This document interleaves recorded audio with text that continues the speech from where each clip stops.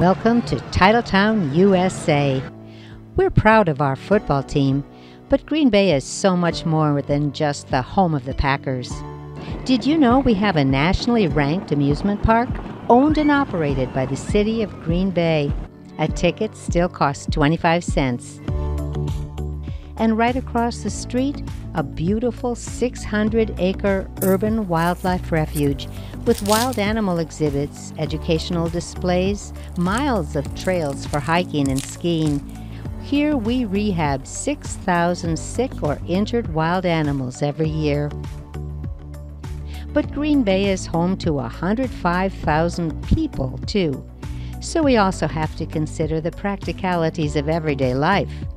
I'm a Green Bay resident, but I've lived all over the United States, so I can tell you that Green Bay is a very special place, even on Garbage Collection Day, or maybe especially on Garbage Collection Day.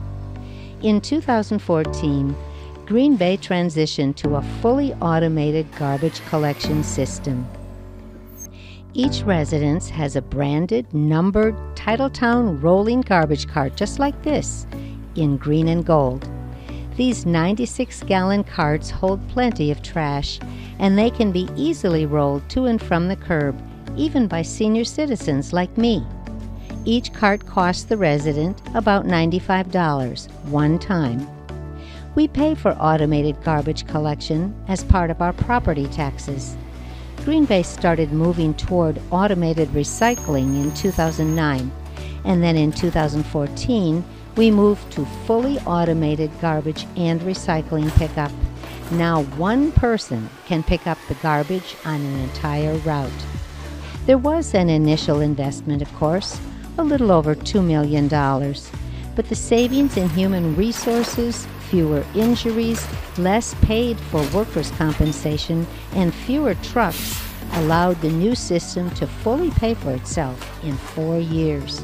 Now we save about $800,000 each year compared to what manual collection used to cost us.